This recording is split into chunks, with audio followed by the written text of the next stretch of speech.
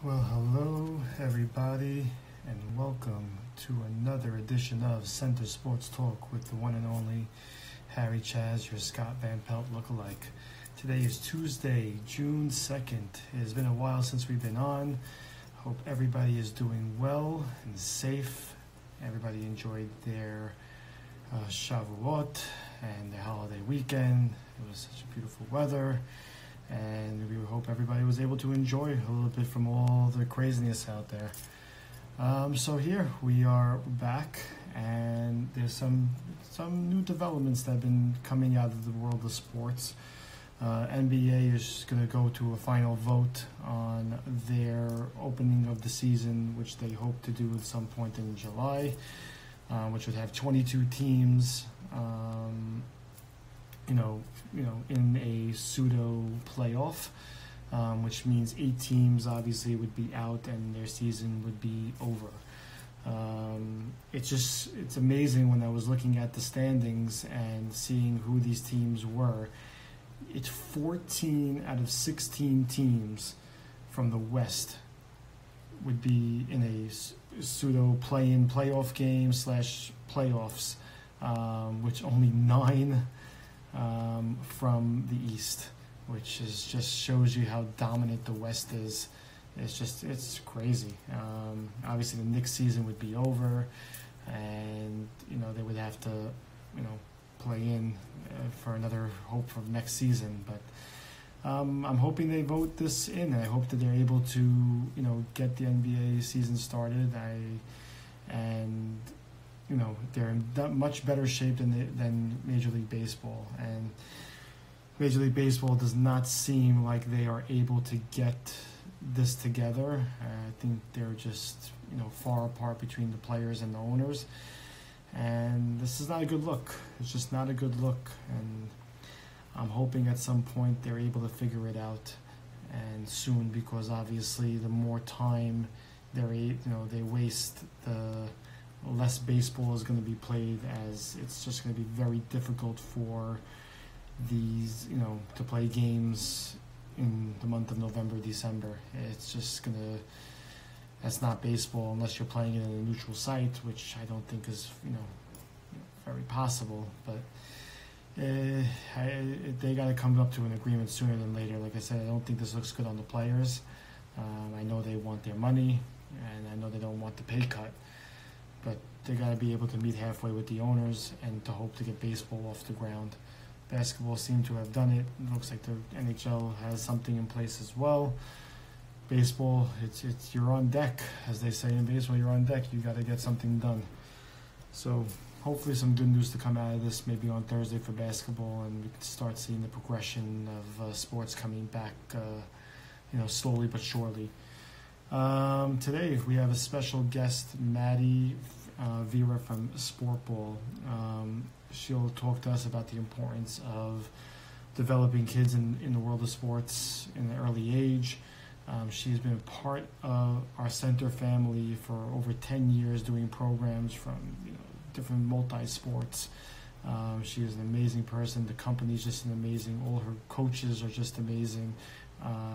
And are geared towards confidence building in kids, and it's especially for the ages of the early childhood age and up. So we're gonna have her join on now. She'll talk a little bit more about what she does and its importance. We don't know if she's on.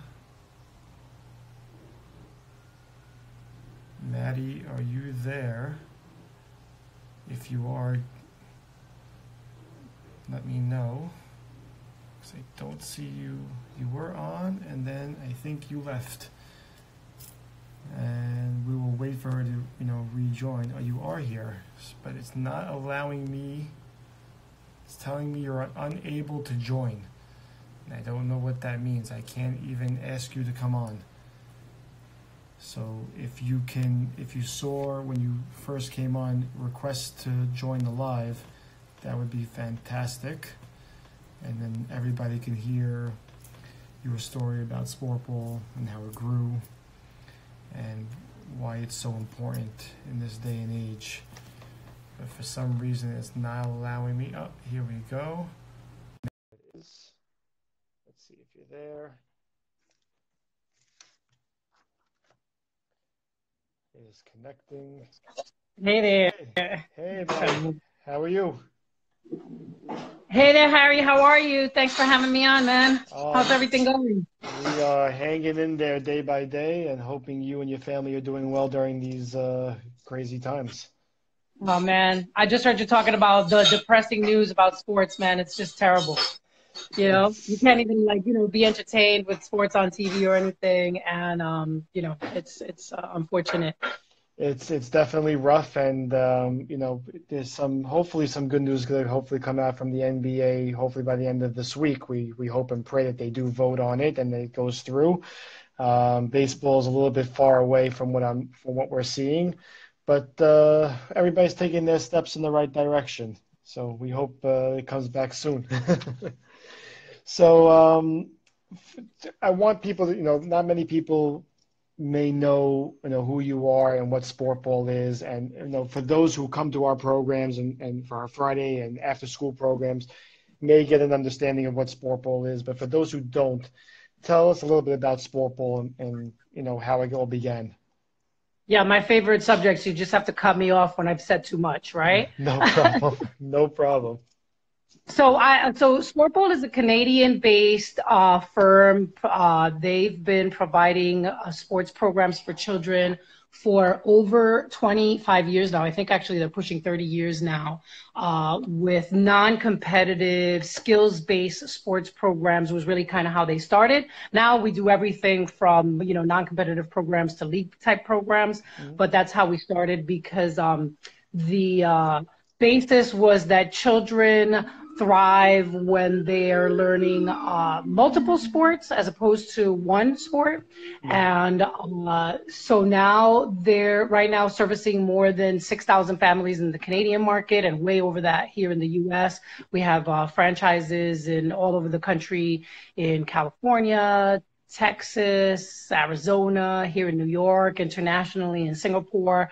And so the programs are so well developed that, they're international, really, if you think about it. The program is really based on, again, non-competitive skills based and really introducing children at a very young age. We start programs, believe it or not, Harry, at 18 months old. Wow. With parent top programs. I once posted that as an ad for a coach, and a coach sent me back a message saying, "You're ridiculous. How can you teach little kids 18 months old sports? You're just ridiculous." But the truth is, muscle memory starts at a very young age. And, children are learning more between the ages of 0 and 7, 8 than at any other times in their lives. So honestly, the truth is the best time to teach them anything, really, the foundation of anything is when they're really young. And so as a sport ball franchisee and trainer of coaches, we've learned how to really bring that kind of education to children, and more importantly, in a fun and engaging and non-competitive way. So even like the shyest kid Right. will be able to, participate because we're funny coaches. I always say we're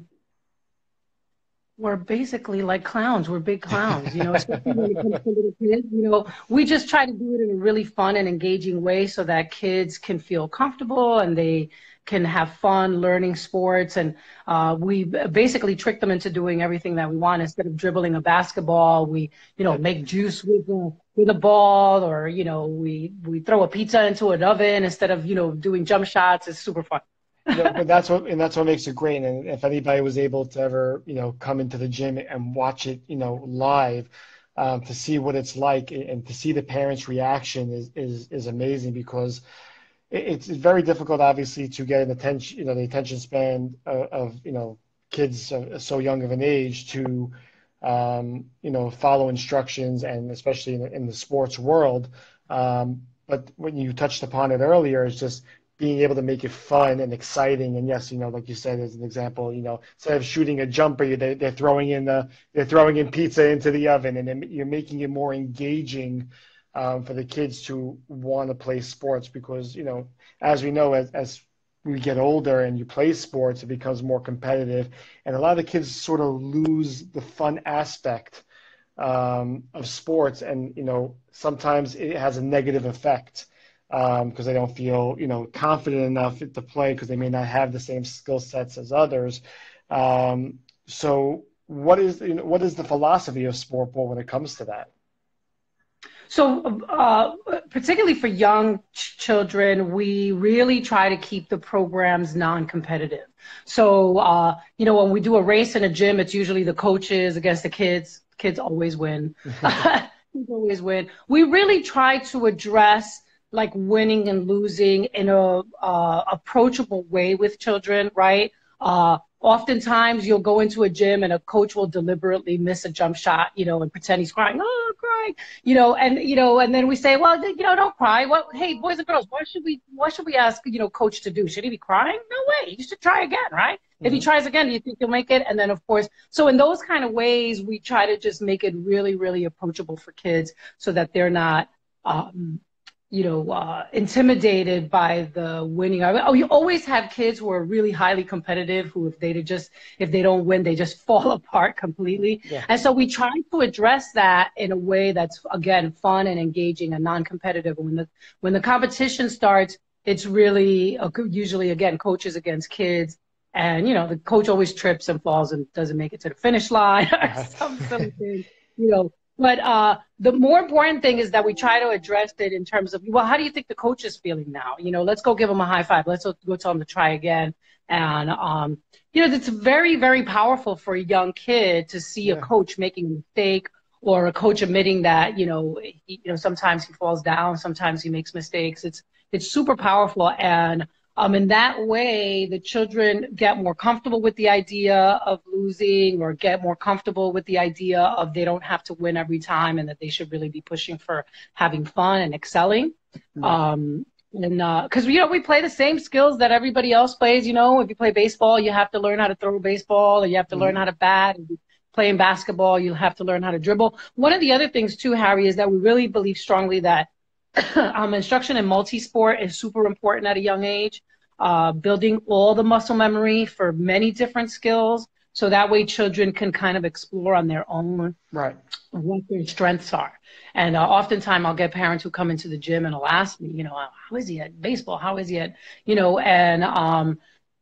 sometimes you have kids who are naturals, right? I mean, sometimes you get a kid who's like 3-4 years old and he'll throw a football and you'll be like, what the heck was that? Right?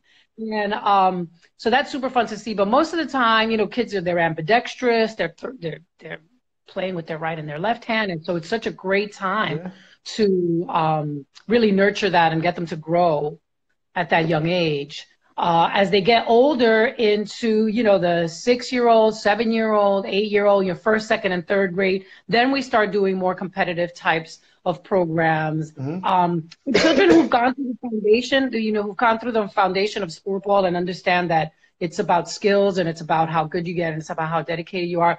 Usually by that time, the kids are just doing so much better competitively because the psychology of, how they have to be playing sports, it comes much more naturally to them. So we do a lot of feeder programs where little kids go into other like league type programs. And every time the coaches tell us the kids that come through sport ball, like you could tell the difference between those kids and, kids who are just joining sports for the first time. As you know, lots of kids join sports for the first time when they're 5, 6, 7 years old and they're just lost. They're completely lost and, so oftentimes get turned off to sports just because they weren't really given the opportunity to approach that in a non-competitive way. So what's great about what you mentioned earlier and being in a multi-sport is, like you said, it gives a kid a chance because, some people may not want to sign up just for basketball or just for baseball or just for soccer because they feel that they may not be, so equipped to do so, or maybe, they don't have the skill set or they think they don't have the skill set. And this gives the kid, so much variation during this time to grow and to figure it out for themselves or which sport they may like. They may never have played soccer before, and now all of a sudden they get into, they play a game of soccer and they, hey, this is something I really like and enjoy. I want to pursue this even further. And to touch on another point, the coaching is important. And whether it be a basketball coach, a baseball coach, or just, coaching any type of sport, it's important to know what the philosophy is and what they're teaching and what their point is to get across. And your coaches that you have are phenomenal. I mean, you see it on the kids' faces when they first walk into a room, and they, and they say the coach's name, and they're running and they're chasing, him or her. It's amazing to see. What type of training goes into, training the coaches to buy into the philosophy, because they have to buy into what, the program that you're selling. So tell me, what that, is like. So, we first of all, we are really selective in the process of, picking sport ball specific coaches. Since a big part of our program deals with literally 2 to 4 year olds, right. And then the rest of it is still young kids, 5 to 9 year olds. We're first of all have to start really, really selective with not just coaches who have some experience with physiology and kinesiology, but really coaches who enjoy coaching kids. Mm-hmm. Just because you're a good coach in general or a good athlete does not mean that you can be a good coach. That's the first thing. But then we do put our coaches through quite a rigorous training, I have to say. Yeah. We have a whole entire training. They start off with a minimum of a 25-hour training before they even get in front of kids. And then after that 25 hours of training, they train with another coach simultaneously, usually for a season, a minimum of a season, 12-week season, unless, for whatever reason, we have to push them out there sooner.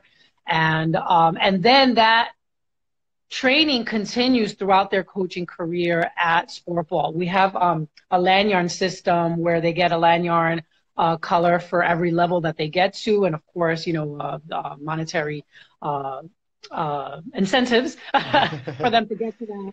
It's almost like karate and getting a certain belt every time you get to a new level. I like that. Exactly. That's exactly what it's like. So yeah, so we like to incentivize. We like to, really reward our good coaches. And I have to tell you, most of our good coaches leave because they get jobs working in a public school or a private school. They just get, jobs educating and stuff that we really don't want to keep them from, because that's really what we want them to do. And the rest of them stay with us very long term because they have a passion for teaching kids and, love the amount of training and support that we provide. We're really, really specific in what we want our coaches to teach and how we want them to teach it, right. Because this is what I say to coaches. I know that if you do it my way or you do it our way, the sport ball way, that you will be successful. Right. If you do it your way, you may be successful, you may not be successful, but I know for sure, 100%, that if you do it this way, that you'll be successful. You'll be successful when you get it from kids. You'll be successful when the parents and educators see you teaching their kids. As long as we get that buy-in from the coaches, they are successful. And you've seen that because you've seen a number of coaches come through the center for the sport ball. Very much so, and throughout the whole tenure that you've been, with the center, I've seen them, come and go, and they're just amazing. And the end compilation that we do at the end of the season, whether it be, and most people don't know, you do dance and other other aspects. When we do the soccer or the baseball at the end of the season, the parents fill up those gyms. And they see it, and they see the kids' faces and the reactions towards the coaches, and you sign your kid up for a program, you're sending him out there, you don't necessarily see what's going on for the 10 weeks that they're there, but when you come for that last program, you see it all come together. It's amazing, and their love for the center or for sport ball in the partnership is great, and that's what it's really all about at the end of the day. Absolutely. So what skills, what do you think is important for the kids at a young age to be able to develop in any area of sports? What do you think is the thing that they should be focusing on, whether they're 5 years old or 8 years old, during this time off, and there's not a lot of movement going on. Everybody's sitting in front of a computer screen, unfortunately, whether, school, and it's very hard and, to keep the kids active. What do you think they should be doing on the off chance they're able to go outside and do something? Yeah, well, first of all, should be joining our classes on Zoom. That's what they should be doing. Yes, yes, Number one. 100%. So, Harry, I'll send you over that information. We're offering a free class once a week, so anybody can join in, and we're just now Please. adding more, paid classes as well as virtual camps. And as soon as we open up, we're hoping to offer some backyard camps as well. So I'll send you over some information about that as well. That's great. But the main thing to focus on, I would have to say, of course, is gross motor skills, because you're never going to go, you need a gross motor skill for any activity that you do, right? Right. So jumping and climbing and stretching and that kind of stuff, kids can use that for anything that they do. When we do our virtual sport ball class, we spend a lot of time on strength building, building core, building leg muscles, the stomach muscle, just core great gross motor skills.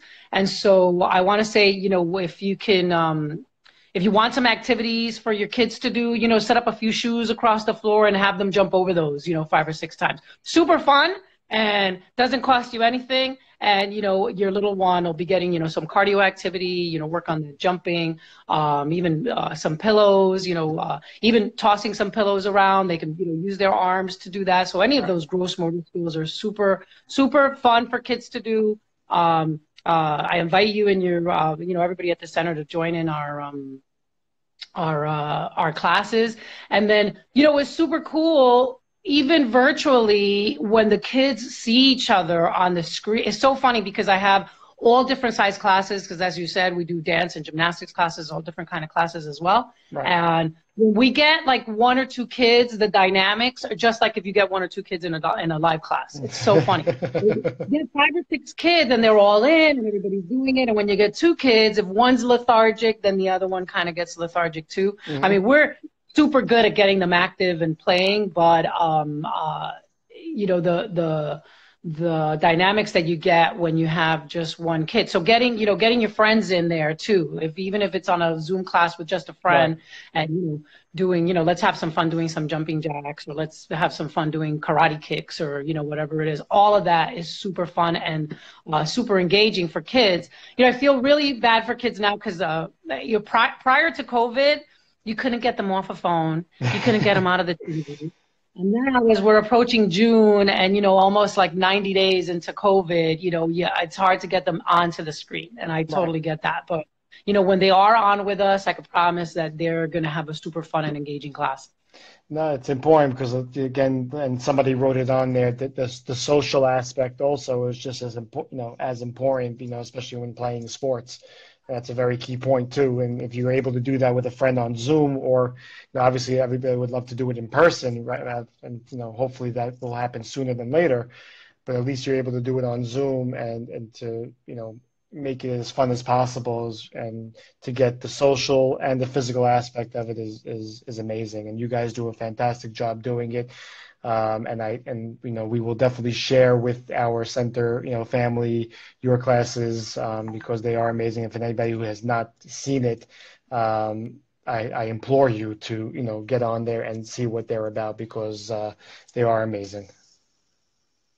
We're amazing. I noticed that in the chat is one of the founders of our sport ball program, Marky G. So thanks for joining in, Mark. What are my Zoom classes called? They're called sport ball.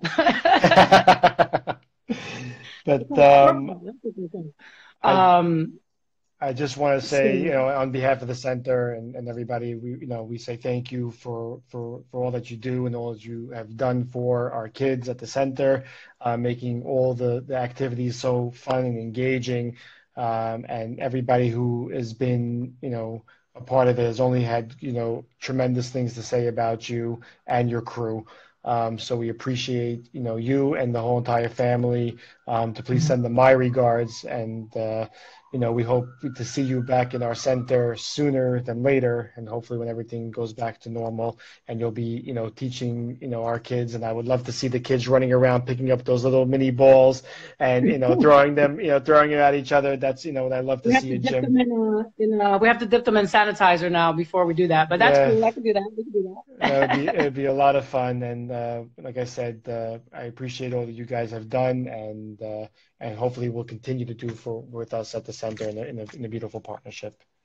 Yeah, man, I miss the kids like crazy. I miss you guys. I'm looking forward to coming back, and keeping our kids strong and engaged and, helping our parents. I know they're going crazy right now. You have two little ones at home. Hmm. I don't know how you do it, honestly. My kids are big and I'm going crazy. So I can't imagine with two little ones, Harry. I don't know how you do it. You have three at home? I have three girls, and one who's graduating hopefully in the next couple of weeks, and I have one starting middle school and the other one starting first grade, and thank God they have been good.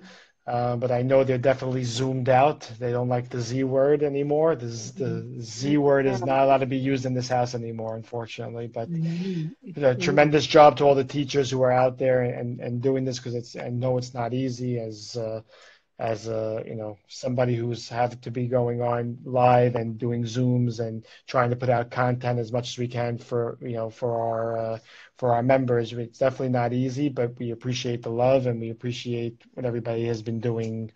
So thank you for everything you have done. Yeah, my pleasure, man. Thank you for keeping me busy. That's for sure. Always, always, and hopefully we'll get you back on this show sooner rather than later. Awesome. Send my regards to everybody, please, and stay safe Awesome. and stay healthy. Hey, nice chatting with you, Harry. I miss you, Thank man. you. I'll see you soon. Miss you too. Be well.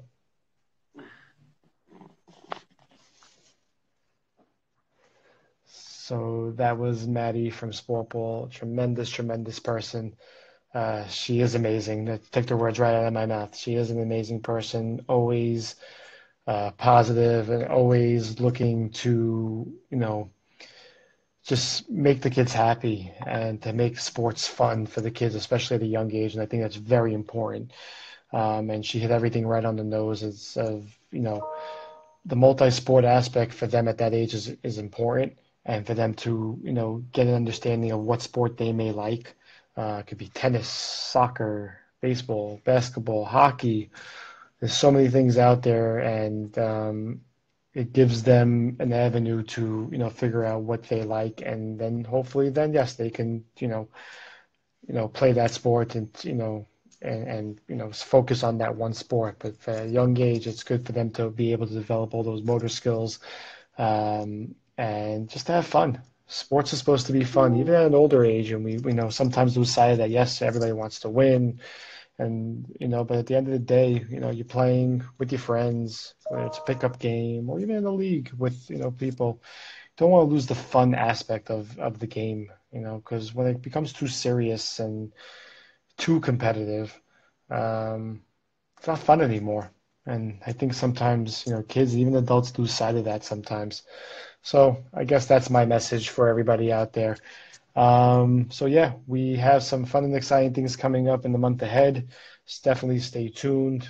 Thursday we'll be live again with Yosef Smeki, another Hawks travel basketball player who will be talking all about basketball, and definitely a show you definitely don't want to miss.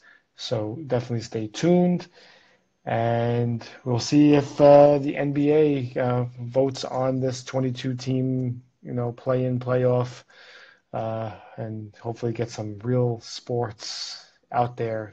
So again, this is Harry Chaz with Center Sports Talk, the Scott Van Pelt lookalike. Wishing everybody a terrific night. Stay safe, stay healthy, and we'll see you all Thursday night. Have a good night, guys.